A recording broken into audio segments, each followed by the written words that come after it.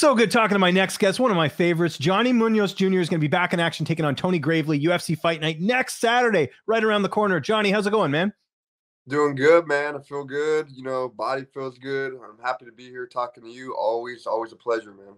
Yeah, it's like it's mandatory before every fight. We got to do this. Always good catching up. And it looked like you got a lot of notice for this fight. I assume you got a full camp? Yeah, I had a full camp, which is nice. The last fight was a full camp too, but full camps are always cool. You got to prepare mentally, physically. You have a date, you have a guy in mind, and all that stuff. So you could really prepare versus short notice fights where you can't really prepare as much. So I think the having a fight camp, I think we all enjoy that. At least I do. I know the fight camp's hard. I always say like the fight camp's the hardest part. That's the real fight. After that, like the actual fight, it's just okay. It's playtime. You know what I mean? It's business, but it's playtime.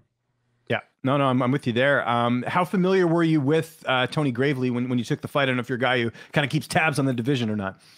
Yeah, I'm familiar with him. We were supposed to actually fight in King of the Cage back when I was. Oh, no way. Okay. Yeah. The fight didn't happen, so yeah, I was very familiar with him. So when they offered the fight, I was okay. Yeah, it's a familiar guy. I knew like already a lot about him since I was prepared to fight him back in the day. So I had a fight camp and everything. So it was okay. And obviously that was like 3 years ago, I think, something like that.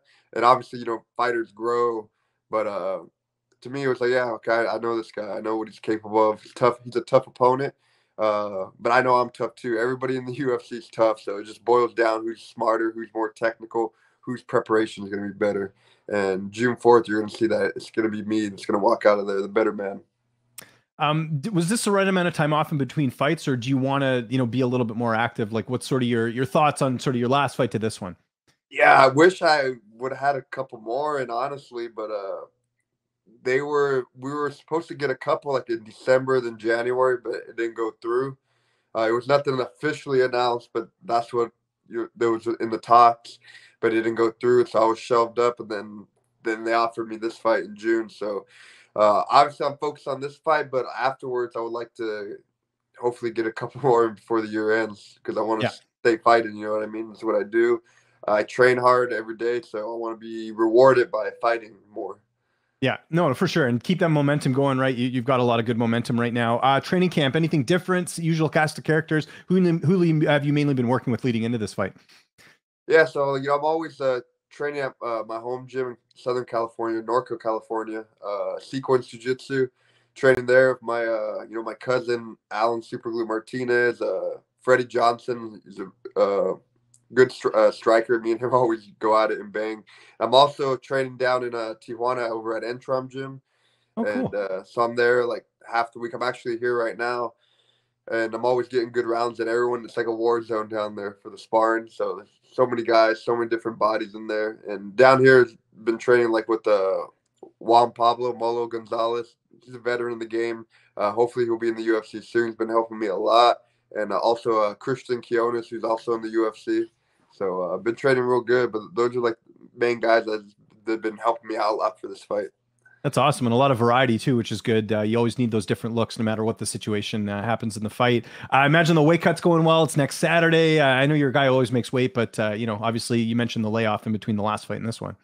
Yeah. What are you saying? I got fat over the layoff? No, I'm just saying it can be tough, man, when you have that much time off to stay on the diet, right? Like I know when you don't have a fight book. So I know you always make weight, but I always got to ask. Some fighters, they go a little bit crazy, but you don't strike me as one of those guys, Johnny. No. I mean, the weight's good. I mean, it's always a challenge. It's not easy, but we're on track where I need to be. And of course, I'm going to make weight next Saturday. It's like always going to make weight. I feel like you got to be professional, got to make the weight. And even when you're like off camp, like I feel like it's your job to not get too over the weight class. You know what I mean? You got to stay within the limits and just really know your body. So one thing about me, like I know my body and I know how my body like drops weight, like where it needs to be. So I feel like that's the benefit for me. It's not easy, but like I understand my body and what I need to do. Plus, you're in Tijuana. I imagine the food there's got to be awesome, right? Like that must be a little bit tough. You can't go and eat, your usual stuff, right? Yeah, there's the tacos, man. There's so much. Oh man, and it's authentic, like good stuff, not this, chain brand stuff. It's like actually like good. There's some heart and soul in that food, right? Yeah, there's heart and soul. Like mom and pop shops, like making all Exactly. that Yeah. food. You know what I mean? So it's awesome. Your corner, I imagine that's the same, nothing different there. Yeah, same corner. You know, my dad is my head coach, my cousin, and then my wrestling coach from San Antonio, Jason Conine. So same corners. How's this fight playing out? Gravely's a guy too. I mean, we saw in that fight against Nathan Manus, he's willing to, throw those hands and stuff and make it an exciting fight. So how are you seeing this one playing out? Yeah, I think it's going to be an exciting fight. You know, he brings it, and but I feel like his downfall, like he's a tough guy, but he's a finishable guy. You know, a lot of his losses, he got caught up in the fight and was able to get, you know, he got finished. You know, whether it was by knockout, you know, we saw with Manus, or even like submissions. So I feel like a guy like me, like if he's gonna bring the fight like that, it's gonna play into my favor because I'm one of those fighters that capitalize on mistakes. I like to consider myself like a smart technical fighter, so I can see those openings, and I feel like that's where I'm gonna catch them coming in. So whether it's like by knockout or by submission, is where I'm going to take the victory. Most people probably think, oh, the submission, but if we stand up, I'm going to pick this guy apart. And I've been feeling real good about my game all around. I feel I'm the better fighter, and I'm going to show that June 4th. So I feel regardless where this fight goes, it's going to play into my favor. And but yeah, I feel like honestly, once I start hitting him, I think he's going to go back to what he knows, which is wrestling.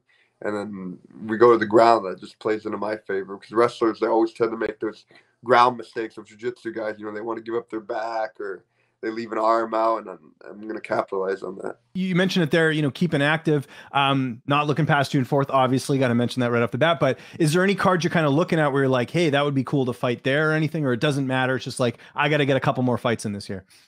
Yeah. I mean, I want to, July 30th would be cool, but I don't know. That card looked already full. Maybe early August. I seen a couple like cards in August already. I think August, like, I don't know, was 13th or something like that. It'd be cool to get something in maybe early August. And then that would give me time to like come back and maybe get one in before the year ends. So that's what I'm thinking. Maybe like August, probably realistically August, and then I could get another one before the year ends. And do you want to do you want to do some traveling, or do you like fighting close to home? Because I mean, there's pros and cons with both. Obviously, if you get to travel, you get to see different parts of the world, but there's also the travel time to get there too. So, what do you prefer? I mean, it doesn't matter, but I mean, I like to travel, but I feel like when you travel for fights, I don't know, you don't really get to enjoy it as much. You know, you're cutting weight. Yeah, you're there, but I mean, you're in a hotel, so you're not really focused on getting out there, experiencing the culture. So for me, I mean, fighting local is cool. I like fighting in Vegas. I guess that's local. You know, Los Angeles.